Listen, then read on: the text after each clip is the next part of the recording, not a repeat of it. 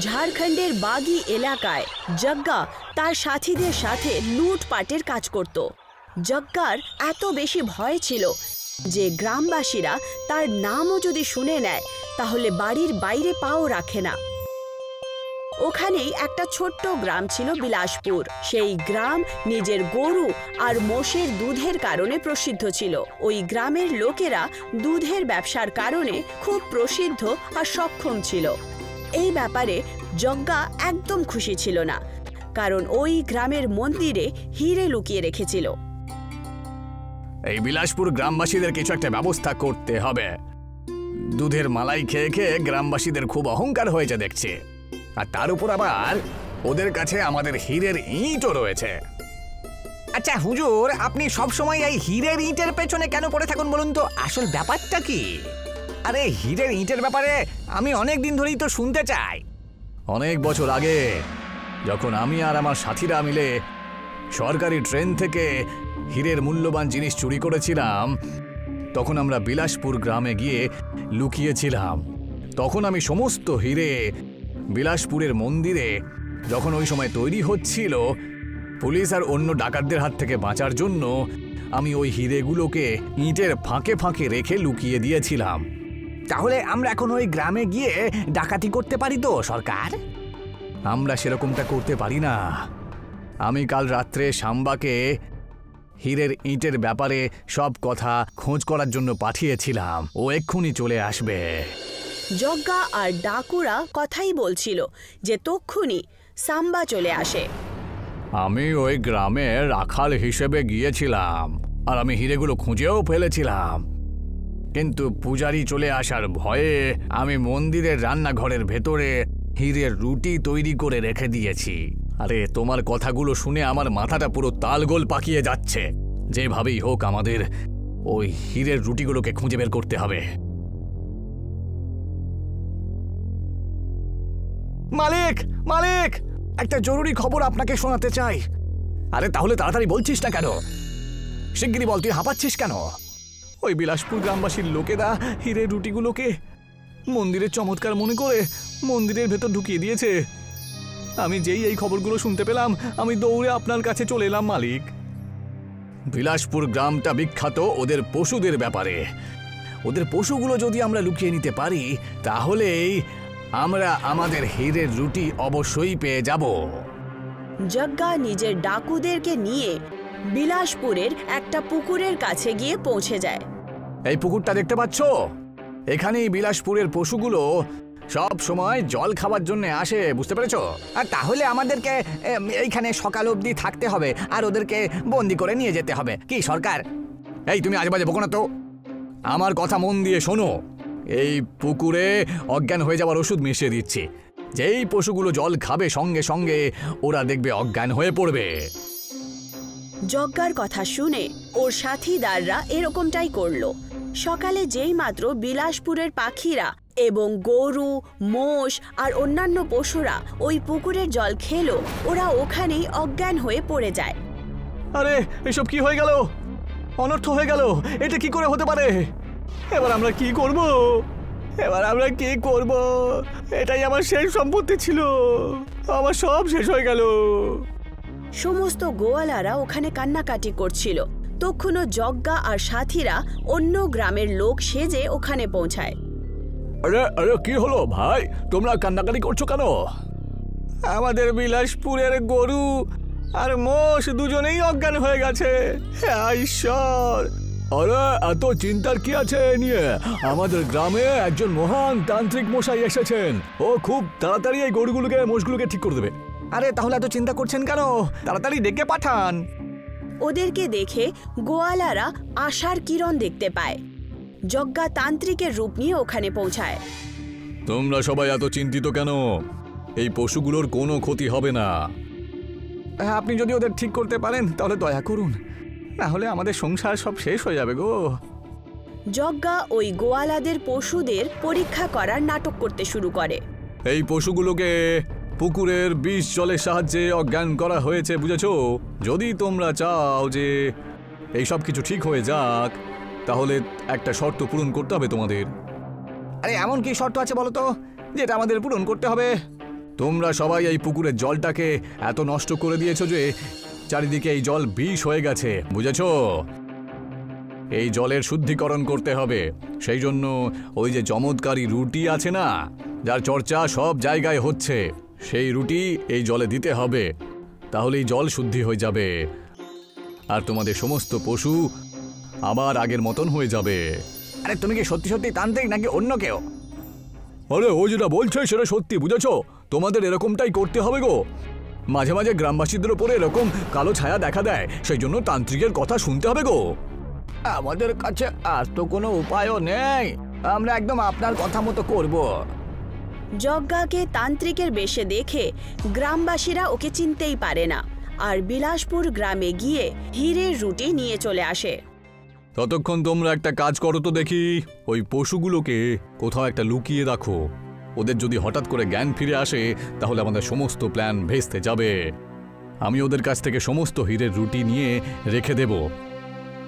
আচ্ছা হুজুর, আমরা তো আগেই পশুগুলোকে আলাদা করে রেখে দিয়েছি, এখন শুধু আপনি ওদেরকে একটু অন্যদিকে নিয়ে যান। যদি আমরা ওই হীরের রুটি একবার পেয়ে যাই তাহলে সারা জীবন আমরা শুধু নাচতে থাকবো, বুঝেছো? আর ফুর্তি করব। ততক্ষণই ওখানে গ্রামবাসীরা হীরের রুটি নিয়ে চলে আসে। এবার তোমরা টের পাবে যে আসল খেলাটা ঠিক কি। আরে কি ভাবছেনটা কি আপনি?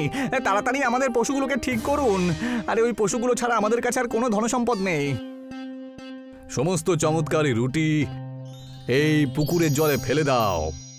তারপরে এই পুকুরের জল শুদ্ধ হয়ে যাওয়া অবধি অপেক্ষা করো। তারপরেই তোমাদের সমস্ত সমস্যা সমাধান হয়ে যাবে। গ্রামবাসীরা যেই মাত্র সমস্ত হীরের রুটি পুকুরে ফেলতেই যাচ্ছিল, তক্ষুনি যজ্ঞা ওদেরকে বলে, একটা কাজ করুন, এই চমৎকারী রুটিগুলো আপনি আমাদেরকে দিয়ে দিন। আগে আপনি আমাদের থেকে বেশি জানেন, এই নিন। আরে এটাই তো আমি চাইছিলাম। যজ্ঞার কথা শুনে গোয়ালারা নিজের হাত দিয়ে হীরের আলোকিত রুটি ওনাকে দিয়ে দেয়। এইবার আসল খেলা শুরু। এই চমৎকারী রুটি দিয়ে আমি বড়লোক হয়ে যাব। সমস্ত গোয়ালারা জলেই নেমেছিল, তক্ষুনি ওরা ওনাদের পশুর আওয়াজ শুনতে পায়। আরে এ তো আমাদের সমস্ত পশুগুলোর আওয়াজ দেখছি, মনে হচ্ছে ওরা ঠিক হয়ে গেছে। দেখলে, আমি বলেছিলাম না, যেই তোমরা সমস্ত রুটিগুলো পুকুরের মধ্যে দিয়ে দেবে তোমাদের পশু ঠিক হয়ে যাবে। আরে আমার তো বিশ্বাসই হচ্ছে না যে এসব কি করে হতে পারে। চমৎকার চমৎকার, আমরা আমাদের জীবনের সাহারাকে আবার ফিরে পেয়েছি। একদিকে সমস্ত গোয়ালারা খুশি হলো আর অন্যদিকে যেইমাত্র যজ্ঞা ওই হীরের রুটিকে জলে ফেললো, ওই সব কটা পাথরের হয়ে যায়। তার মধ্যে শুধু পাথর আর পাথরই ছিল। এটা কি করে হতে পারে? আমার তো বিশ্বাসই হচ্ছে না। আরে আপনি এত চিন্তা করছেন কেন বলুন তো? ব্যাপারটা কি হয়েছে সরকার বলুন না আমাকে। আরে হীরের রুটিগুলো পাথরের রুটি হয়ে গেল কি করে? যজ্ঞা আর তার সাথীরা রাগের চোটে নিজের ডাকুর বেশে চলে আসে। ওদেরকে ডাকুর বেশে দেখে সমস্ত গোয়ালারা ভয়ের চোটে পেছনে হয়ে যায়। আরে এ তো ডাকাত যজ্ঞা, আমাদের কাছ থেকে চমৎকারী রুটি কাটতে এসেছিল। যজ্ঞা আর তার সাথীরা সংকটে চলে এসেছিল। তক্ষুনি ওই পশুদের মধ্যে একটা গরু গৌমাতার রূপ ধারণ করে। তোমরা সবাই এই পুকুরের সাথে সাথে পশুদেরকেও ক্ষতি পৌঁছেছ, আর এর পরিণাম তোমাদেরকে পাথরের রূপে দেওয়া হয়েছে। আমি তোমাদেরকে শ্রাপ দিচ্ছি, এখন থেকে তুমি আর তোমার সাথীরা এই পুকুর থেকে 100 মিটারের দূরত্ব পার করতে পারবে না। তোমরা তোমাদের সারা জীবন এখানেই যাপিত করবে। না, এটা ছলনা, আমাদের সাথে ছলনা হয়েছে। যজ্ঞা আর তার সাথীরা খুব চেষ্টা করলো, কিন্তু ওরা ওই পুকুর থেকে দূরে যেতেই পারল না। গৌমাতার আশীর্বাদে সমস্ত গ্রামবাসীরা খুব খুশি হয়ে ওঠে, আর সমস্ত পশুরাও খুব ভালোভাবে চারা খেতে শুরু করে। এই দেখো, এই পাথরের রুটিগুলো আবার হীরের হয়ে গেছে গো। এগুলো আমরা মন্দিরের ভেতরে গিয়ে সুরক্ষিত রেখে দিই, বুঝলে? আরে এটা আবার বলার কি আছে, আমরা একদম এরকমটাই করব। সমস্ত গ্রামবাসীরা হাসি খুশি বিলাসপুরে দুধের ব্যবসা করতে শুরু করে আর সমস্ত লোকেরা হাসি খুশি জীবনযাপন করতে লাগে আর খুব জোরে সোরে দুধের ব্যবসা আবার শুরু হয়ে যায়। প্রতাপগড় গ্রামে বৈদ্যনাথ কৃষক থাকত। এমনিতে তো বৈদ্যনাথ খুব বুদ্ধিমান আর গুণী ছিল, কিন্তু নিজের ভাইয়ের অলস হওয়ার কারণে সব সময় চিন্তিত থাকত। বৈদ্যনাথের ক্ষেত কম হওয়ার কারণে ও গ্রামের জমিদার ঠাকুরের ক্ষেত নিয়ে ওখানেই চাষবাস করত। ঠাকুর খুব ভালো করে জানতেন যে বৈদ্যনাথ কাজের লোক। ওর বুদ্ধিমত্তা আর ভালো মানুষ হওয়ার কারণে ঠাকুর ফসলে খুব লাভ করছিল। আরে ভাই বৈদ্যনাথ, আজ সন্ধ্যেবেলা তাড়াতাড়ি চলে যাস, আর যাওয়ার সময় কিছু খাবার আর মিষ্টি আমার বাড়ি থেকে নিয়ে যাস, ঠিক আছে? হ্যাঁ হ্যাঁ, যাওয়ার সময় আমি খাবার আর মিষ্টি দুটোই নিয়ে যাব। কিন্তু এটা কোন খুশিতে তুমি করছো ভাই? আরে গোটা গ্রামের সবাই জানে, আর তুমি জানো না, আমাকে শ্যামলাল তার ক্ষেতটা দিয়ে দিয়েছে, কারণ আসলে ধার শোধ করতে পারেনি না। আরে বাহ মালিক বাহ, আপনি ওর জমিটাও হাতিয়ে নিলেন, এটা তো দারুণ একটা ব্যাপার হলো। বৈদ্যনাথ ঠাকুরের ঘর থেকে মিষ্টি আর খাবার দাবার নিয়ে নিজের বাড়ি আসে আর সমস্ত কথা নিজের বউকে জানায়। আরে ভগবান, কোথায় আছো গো? এই দেখো, আমি তোমার জন্য অনেক রকম খাবার আর প্রচুর ধরনের মিষ্টি নিয়ে এসেছি। হ্যাঁ, এটা কোন খুশির জন্যে? এতগুলো পয়সা তোমার কাছে কোত্থেকে আসলো? আরে এই মিষ্টি আর খাবার দাবার তো সব মালিক দিয়েছে। ওই শ্যামলাল ওর নিজের জমি ওনার নামে করে দিয়েছে না, সেই জন্যেই। শ্যামলাল ওনার নাম করে দিয়েছে নাকি লুটে নিয়েছে ওরা? আরে তুমি একদম ঠিক বলেছো রূপা, সব কিছুই তো ঠাকুরের। রাস্তাঘাট সব ঠাকুরের, কুয়ো ঠাকুরের, হাল ঠাকুরের, আবার ফসলও ঠাকুরের। আরে তো আমাদের আছেটা কি? গ্রাম বা দেশ। তুমি মন খারাপ করো না, খাবার বার করে দিয়েছি, তুমি খেয়ে নাও। আরে ওই যে কথায় বলে না, আমাদের জন্য তো শুকনো রুটি অনেক ভালো, আর এখন অন্যদের ভাগ্যে ক্ষীর না জুটলে আমরা কি করব? বৈদ্যনাথ সকালে আবার ঠাকুরের জন্য চাষবাস করার জন্য চলে যায়। আরে মালিক কি আছে, কোথাও দেখা যাচ্ছে না কেন? আমি ক্ষেত কিভাবে চাষ করব? আরে সমস্ত হাল প্রতিবেশীর বিয়েতে চলে গেছে। বিয়েতে হাল লাগানো শুভ বলে মনে হয়। তুমি একটা কাজ করো, গিয়ে আজকে নিজের ক্ষেত থেকে হাল নিয়ে আসো, আর তাই দিয়ে আমার ক্ষেত চাষ করো। ঠিক আছে মালিক, আমি আমি আমি আমি এরকমটাই করব। বৈদ্যনাথ বাড়ি গিয়ে নিজের পুরনো হাল বার করে নেয় আর সেটা নিয়ে ঠাকুরের ক্ষেতে পৌঁছায়। বৈদ্যনাথের পুরনো হালের নিচের দিকে একটা হিরে ছিল, যার ব্যাপারে বৈদ্যনাথ কিছুই জানতো না। একটা ছোট্ট হিরে, যার মূল্য 1 লাখ টাকা ছিল। আরে আজ তো আমি প্রচুর ক্লান্ত হয়ে পড়েছি, খুব জোরে খিদে পেয়েছে ভাই। বিকেল হয়ে গেল। বৈদ্যনাথ যেতেই যাচ্ছিল যে ওখানে ঠাকুর চলে আসে আর বলতে শুরু করে, আরে ভাই বৈদ্যনাথ, তুমি এখনো এখানে আছো? বাড়ি কখন ফিরবে ভাই? আজ এতটা সময় কিভাবে লেগে গেল? মালিক, আজকে এই হালটা নিয়ে আসতে গিয়ে একটু দেরি হয়ে গেল না, সেই কারণেই। এই দেখুন, এটা হলো কি আমাদের পারিবারিক হাল। আমার বাবা মৃত্যুর সময় শুধু এই হালটাই দিয়ে গেছিলেন। ঠাকুর হালের দিকে একটা চমকানো হিরে দেখে আর অবাক হয়। আরে এই হালটাকে তো দেখে খুব দামি মনে হচ্ছে, কিন্তু এই হালটা এই মূর্খটার কাছে কি করছে? হালটা তো খুব ভালো এবং বেশ বড় বলেই মনে হচ্ছে। হ্যাঁ, একটা কাজ করো, তুমি এটা এখানেই তুমি দেখে যাও। আরে বাকি খেয়ে তো চাষ করতে হবে না, তো আমার কাছে তো কোনো হাল নেই, কালকে এসে তখন নিয়ে যাও। আরে মালিক, এটা কোনো বলার মতো কথা? আমি যাওয়ার সময় সেরকমটাই করব, এই হালটাকে এখানেই রেখে যাব আমি। ওই হীরের হালকে দেখে ঠাকুরের মনে লোভ চলে আসে আর সে ওই হিরেটাকে নিয়ে শ্যাকড়ার কাছে পৌঁছায়। আরে আসুন ঠাকুর সাহেব, আসুন। আরে আপনার কোন হার আর কোন বালাটা বানাতে হবে? এই ফটো কাজ করতে আসেনি, আমি তো এই হিরে বেচতে এসেছি। এই হিরের থেকে বল তুই আমাকে কত পাবো আমি? এই হীরাটার দাম তো 20 লক্ষ হবে। এটা আপনি কোত্থেকে পেলেন? এটা তো খুবই বিখ্যাত একটা হীরা, পান্নার হীরা। আরে তুমি কাজের ব্যাপারে কথা বলো, আর এর পয়সা নিয়ে এসো। ঠাকুর শেকড়ের কাছ থেকে টাকা নিয়ে নিজের বাড়িতে চলে যায়। এই ব্যাপারের খবর বৈদ্যনাথ কিছুই জানতে পারে না। আরে ভাই বৈদ্যনাথ, তুমি কি বাড়িতে আছো নাকি? মালিক আপনি এখানে? কোনো লোককে পাঠিয়ে দিতে পারতেন, না হলে আমি নিজেই চলে যেতাম। কি কি এমন ব্যাপার হয়েছে মালিক? আরে আমি তোমার উপর অনেক খুশি ভাই। এই নাও কিছু টাকা, নিজের ধার শোধ করে দিও, আর এটা দিয়ে বাকি কিছুদিন আরাম করে জীবন কাটাও। আর হ্যাঁ, আমি তোমার হালটা তোমার ঘরের পাশেই রেখে দিয়েছি। ঠাকুর এইটুকু বলে ওখান থেকে চলে যায়। বৈদ্যনাথের চোখ পড়ে যখন হালের দিকে, তখন ও নিজের বউ রূপাকে ডেকে ওকে বলে, আরে আরে ভগবান, এই দেখো আমাদের হালে ওই হিরেটা এখন আর নেই, যেটা চকচক করতো সব সময়। কোথাও হারিয়ে গিয়েছে হয়তো। আর কি, কাল সকালে যখন যাবে তখন ঠাকুর সাহেবের খেতে দেখে নিও। বৈদ্যনাথ পুরো রাত ঘুমোতে পারে না। ও শুধু হালের ব্যাপারেই ভাবতে শুরু করে। ঘুমানোর পর তার স্বপ্নে তার দাদু আসে, যিনি এখন আর বেঁচে নেই, আর ওকে বলেন, কত বোকা তুমি! ওই ঠাকুর তোমার সঙ্গে অন্যায় করেছে।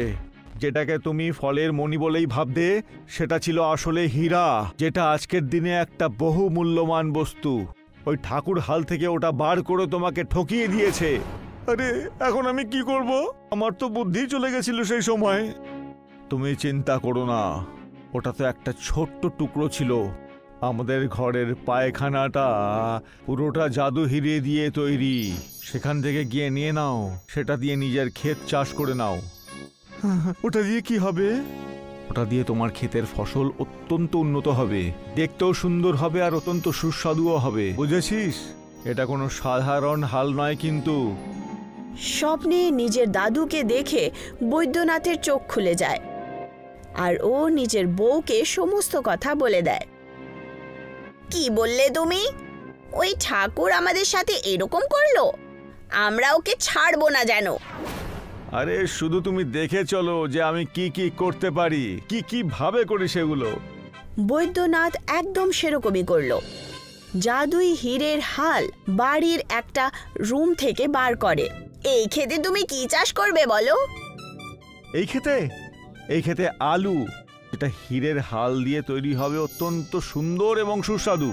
যেইমাত্র বৈদ্যনাথ ওই জাদুই হীরের হাল চালায়, হীরের হাল চমকাতে শুরু করে। এরকম মনে হচ্ছিল যেন পুরো ক্ষেতে বিদ্যুৎ চমকাচ্ছে। এই দেখো আমাদের জাদু হীরের হালের যে ক্ষমতা, তার প্রভাব খেতে পড়েছে। তোমার দাদু যদি আর কিছুদিন আগে তোমার স্বপ্নে চলে আসতেন, তাহলে ওনার কি কোনো ক্ষতি হয়ে যেত? আমাদের জীবন খুব পাল্টে গেছে এখন। আর ও নিজের ক্ষেতে সারা দিন পরিশ্রম করে ওখানে চাষবাস করে। ওই জাদুই হীরের হালের কারণে বৈদ্যনাথের খুব বেশি লাভ হতে শুরু হয়। ও ঠাকুর থেকেও বেশি ধনী হয়ে যায়। মালিক, এখন গ্রামের প্রতিটি লোকই ওই বৈদ্যনাথের কথা শোনে। গ্রামের প্রত্যেকেই ওর ফসল দিয়েই নিজেদের ঘর চালায়। গত কিছুদিন ধরে বৈদ্যনাথের জীবন একদম পাল্টেই গেছে। আরে আমাকেও তো এই ব্যাপারটাই কুড়ে কুড়ে শেষ করে দিচ্ছে।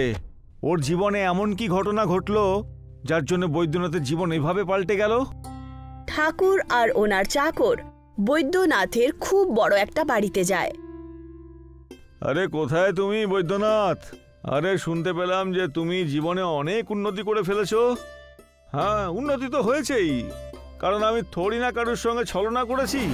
আপনি তো আমার হাড়ের হিলেটাকেও ছল করে নিয়ে নিলেন, কিন্তু ভগবানের ইচ্ছেটা কিছু অন্যরকম ছিল। ঠাকুর মশাই বৈদ্যনাথের ওইসব কথায় রেগে যায়, আর ও তার চাকরকে বৈদ্যনাথকে রুমে বন্ধ করে দেওয়ার আদেশ দেন। ওকে নিয়ে গিয়ে ঘরের মধ্যে বন্ধ করে দাও, আর ঘরের ভেতর তল্লাশি করো। ঠাকুরের বলা অনুযায়ী চাকর বৈদ্যনাথকে জোর জবরদস্তি একটা রুমে বন্ধ করে দেয়, আর সমস্ত বাড়িতে খোঁজ নিতে শুরু করে। আর খোঁজার পর ওরা ওই জাদুই হীরের হাল দেখতে পায়। আরে এই দেখো, এটাই হলো গিয়ে ওর বড়লোক হবার চাবিকাঠি। হ্যাঁ মালিক, দেখুন কিরকম চমকাচ্ছে। যেইমাত্র ঠাকুর আর তার চাকর ওই জাদুই হালটাকে নিজের হাতে ধরতে শুরু করে, তক্ষুনি ওরা বিদ্যুতের একটা ঝটকা খায়।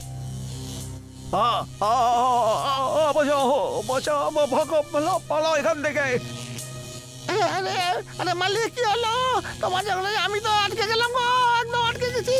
আর সঙ্গে সঙ্গে ওরা ওই জাদুই হীরের হালকে ছেড়ে দেয়। চাকর দরজা খুলে বৈদ্যনাথকে বাইরে বার করে। আরে আরে এই ঘরের মধ্যে একটা মুহূর্ত থাকা অন্যায় হবে, পালাও এখান থেকে। সাহেব, আমি কাল থেকে আপনার এখানে কাজে আসবো না, কিন্তু আমি আপনার কাজ ছেড়ে দিলাম। ঠাকুর আর তার চাকর নিজেদের শিক্ষা পেয়ে যায়। বৈদ্যনাথও এই ব্যাপারে জানতে পেরে যায়, আর ও নিজের দাদুর ফটো দেখে হাসতে শুরু করে আর খুশি খুশি নিজের জীবন যাপন করতে শুরু করে। একটা গ্রামে হীরালাল নামের একজন আলস লোক সরলার সাথে থাকত। ও দিন রাত বড় বড় স্বপ্নই দেখত। ওর বউ সরলা দিন রাত খেতে গিয়ে পরিশ্রম করত, আর হীরালাল সারা দিন গাছের ছায়ায় শুয়ে নিজের স্বপ্নের দুনিয়ায় থাকত। ওর কাছে সম্পত্তির নামে শুধু একটু জমিন আর একটা ঝুপড়ি আর শুধুমাত্র দুটো ষাঁড় ছিল।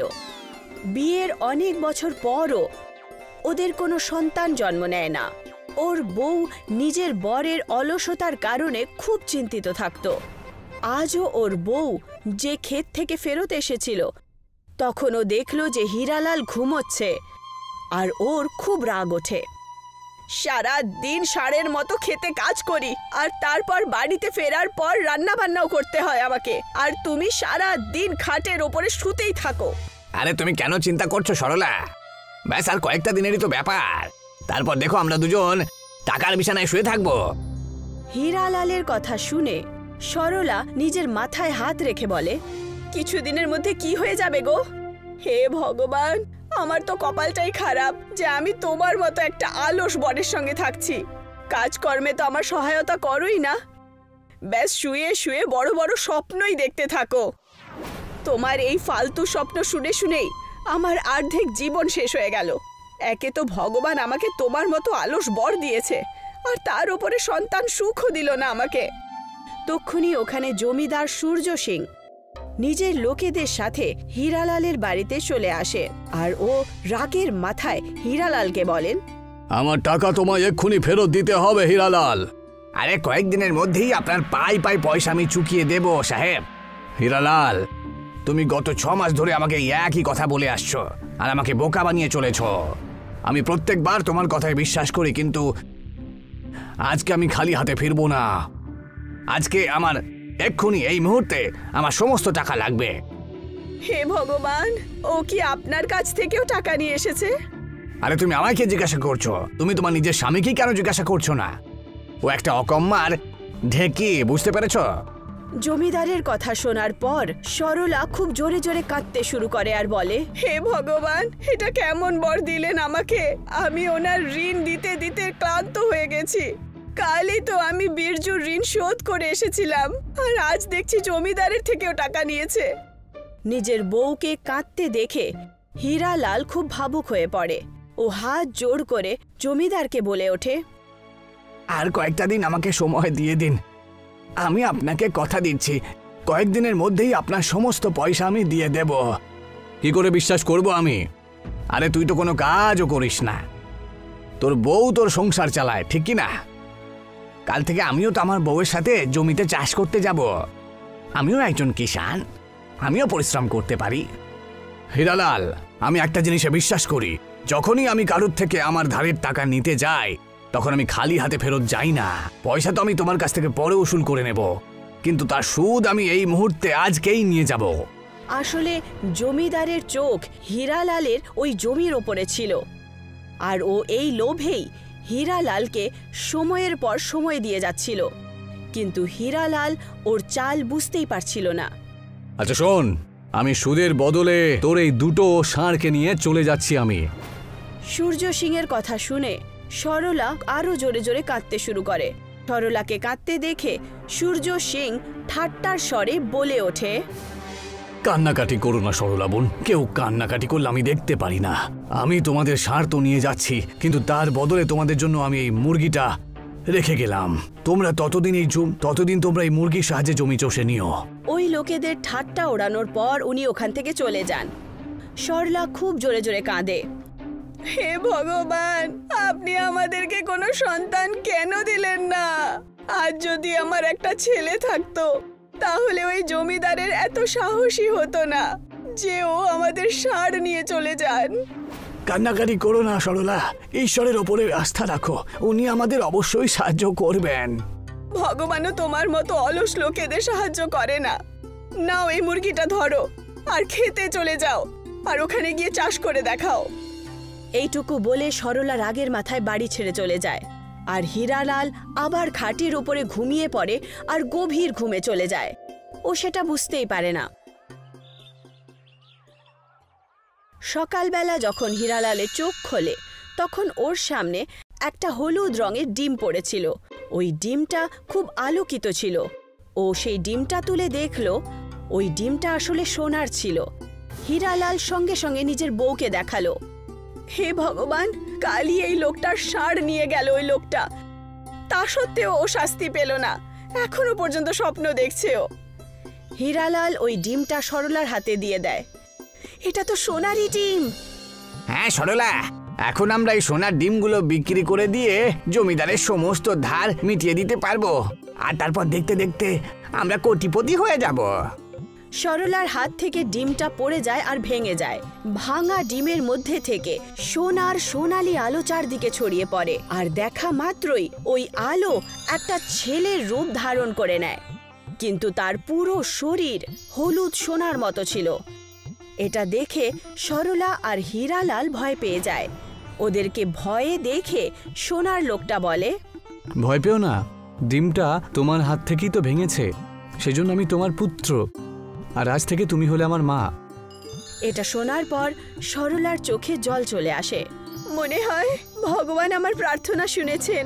যদি আমার ছেলে হতো তাহলে আমি ওর নাম রমেশ রাখতাম। আজ থেকে তোর নাম রমেশ হলো। তোমরা দুজনের এখন একদম চিন্তা করো না, আজ থেকে আমিই চাষ করব। কিন্তু তুই কি করে চালাবি সোনা? জমিদার তো ষাঁড় নিয়ে চলে গেছে। তুমি চিন্তা করো না মা, নাঙল চালানোর জন্য আমার গরু লাগবে না, বুঝেছো? আমি একাই 100টা ষাঁড়ের সমান কাজ করতে পারি। সেই দিনের পর রমেশ হীরালালের ক্ষেতে হাল চালাতে শুরু করে, আর তার মধ্যেই রমেশ হীরালালের জন্য নিজের ছেলের চেয়েও বেশি প্রিয় হয়ে যায়। কিছু মাসের মধ্যেই হীরালালের ফসল তৈরি হয়ে যায়, কিন্তু ফসল যেই মাত্র কাটা হলো সমস্ত ফসল সোনার রূপ ধারণ করে। এই সবকিছু তোমার বাবা, তোমার তো এটা ইচ্ছে ছিল না যে তুমি অনেক বড়লোক হয়ে যাবে? তুমি এটা ভেবে নাও যে ঈশ্বর তোমার সব ইচ্ছা পূরণ করে দিয়েছে।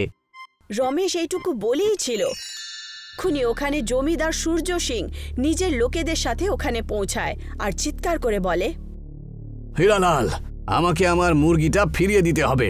আমি জানি যে ওই মুরগিটা একটা সোনার ডিম পেড়েছে, আর সেই সোনার ডিমের সাহায্যে তোর এই সন্তানটা বেরিয়ে এসেছে। তোর বাড়িতে যখন এই চমৎকারটা হচ্ছিল সেই সময় আমাদের বাড়িতে যে কাজ করে সেই বউটা দূর থেকে এই ঘটনা দেখেছে, কিন্তু ওই বদমাশ মহিলাটা এই ঘটনার ব্যাপারে আজকে বলেছে। আর হ্যাঁ, তোর এই সোনার ফসলও শুধুমাত্র আমার। তুমি চাইলে এই সমস্ত সোনার ফসল নিয়ে চলে যাও, কিন্তু আমার ছেলেকে আমার কাছ থেকে কেড়ে নিও না। আমার শুধু আমার ছেলেই লাগবে, আর কিচ্ছু লাগবে না। তুই 1 নম্বরের গাধা একটা, বুঝতে পেরেছিস? তোর এই সোনার মানুষটা আমার লাগবে না, ওই সোনার ডিম পাড়া মুরগিটা আর এই সোনার ফসলগুলো লাগবে, বুঝতে পেরেছিস তুই? তক্ষুনি ওখানে একজন ঋষিমুনি প্রকট হন, আর রাগের মাথায় জমিদারের দিকে তাকিয়ে বলেন, এই জাদু মুরগিটা আমাকে এক দেবতা উপহার দিয়েছিলেন। আমি ধ্যানমগ্ন ছিলাম, আর তুমি সেই সুযোগে সদ্ব্যবহার করে এই মুরগিটা চুরি করেছিলে। বোকা কোথাকার, আমি তোকে অভিশাপ দিচ্ছি, তুই এই মুহূর্তে এক্ষুনি পাথরের হয়ে যা। ঋষিমুনির এইটুকু বলা মাত্রই জমিদার আর ওর লোকেরা সবাই পাথরের রূপ ধারণ করে, আর ওই মুরগি ওই ঋষিমুনির কাছে চলে আসে। ঋষিমুনি হীরালালকে বলেন, তোর কি এই সোনার ফসলগুলো লাগবে? না, আমার শুধু রমেশ লাগবে। হীরালালের কথা শোনার পর ঋষিমুনি হেসে বলেন, তুই যদি সোনা চাইতিস তাহলে আমি তোকেও পাথরের তৈরি করে দিতাম। যা, এই সোনার ফসলও তোর, আর এই সোনার মানুষটাও তোর। এইটুকু বলে ঋষিমুনি আর ওই মুরগি ওখান থেকে গায়েব হয়ে যায়। হীরালালের সমস্ত স্বপ্ন সত্যি হয়ে গেছিল।